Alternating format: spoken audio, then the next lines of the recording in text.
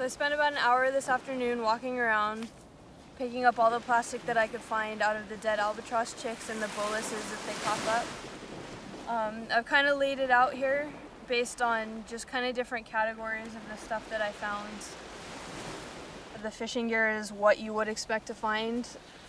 Lines get broken and floats get lost and stuff like this. So this type of stuff isn't quite so surprising.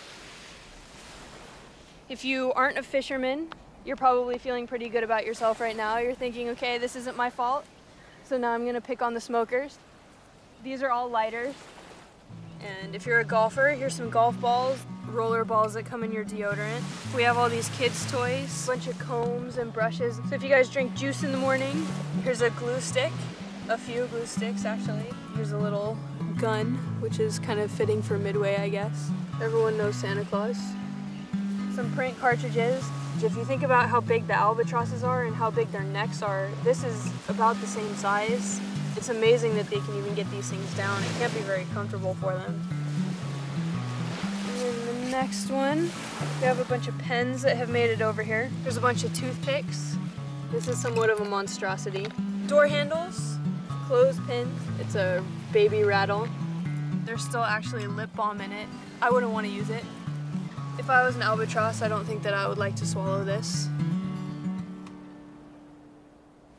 Still, if you've made it this far without thinking that something that you use has become a problem, the toothbrushes should get you, because I know that everybody uses toothbrushes.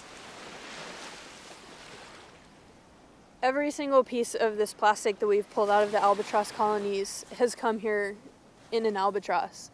It hasn't washed up on the beach. It hasn't been dumped here by humans. It came here inside a bird.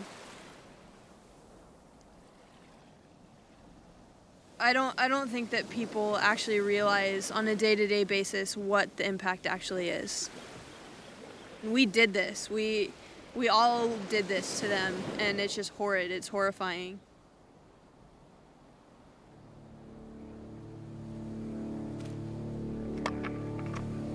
Throwaway living may be profitable, but the consequences are intolerable. It's certainly a problem for everyone, and it will require all facets of society to solve it. The ocean itself eventually will spit this stuff out, but we have to stop putting it in. If we don't stop putting it in, it will never be able to spit it all out. And that's the situation we're in right now.